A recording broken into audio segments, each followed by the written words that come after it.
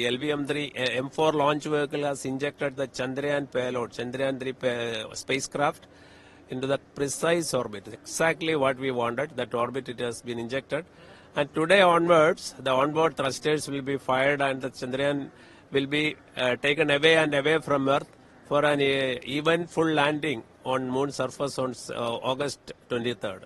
So the vehicle systems yesterday performed extremely well, and because of that, whatever initial conditions the spacecraft needed, we have provided very precisely. And since the first leg of the experiment is 100% success, the spacecraft also is in a very good health, and the spacecraft will be able to go to moon on its own, using its own propulsion and its own logic, onboard logic, and will make a soft landing on 23rd September as of now.